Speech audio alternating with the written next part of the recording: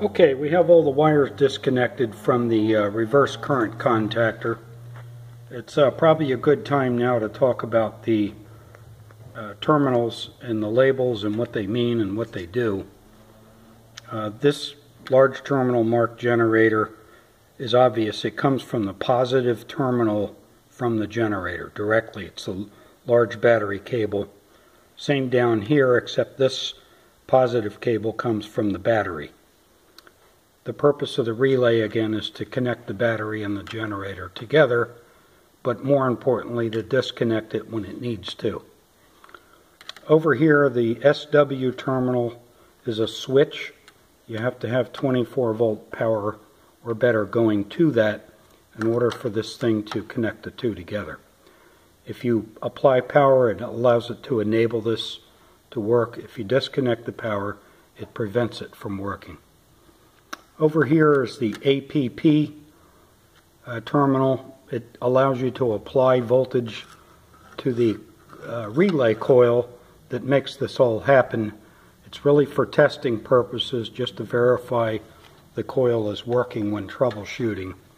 In our B25, there's no wires even connected to this terminal. And lastly, we have the terminal marked IND. It's an indicator.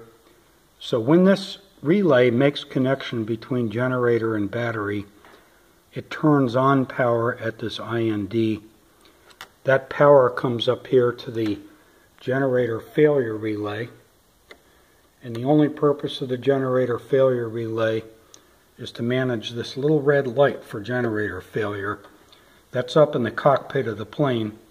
And it's important because you wouldn't have any clue if you're up in the cockpit whether this thing is working in the back of the plane.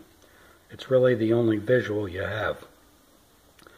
Having said that, up in the plane there's a rotary switch that allows you to monitor the voltage between the bus voltage and the generator voltage. In flight, if the generator failure light is out, those two should read the same. If they were different, for some reason, it could be that the reverse current contactor had opened up and was not allowing the generator power to go to the generator. I guess it's possible a bulb could have failed.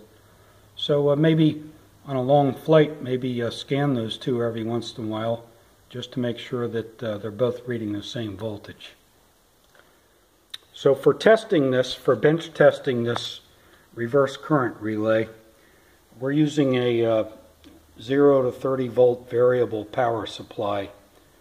You don't have to use it. You could use the batteries in the plane because all you're doing is applying 24 volts to the generator terminal, and then after the relay is enacted, we're making sure that we're reading that voltage down at the battery terminal. So here we go with our test. Doing all of this with a simple little jumper wire with alligator clips on each end, and we're using our power supply over here.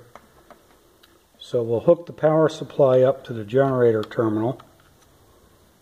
We're going to run our voltage up to 27 volts or thereabouts.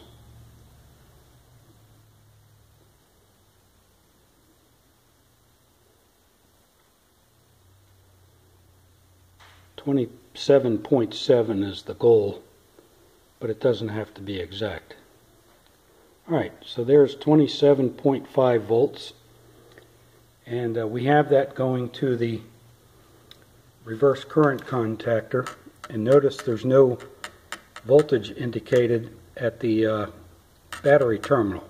That's because the relay is still open. In order for us to close that relay, we have to do two things. The second one is really important for troubleshooting. We have to apply voltage over to the switch terminal, and I'll be quiet so you can hear the click.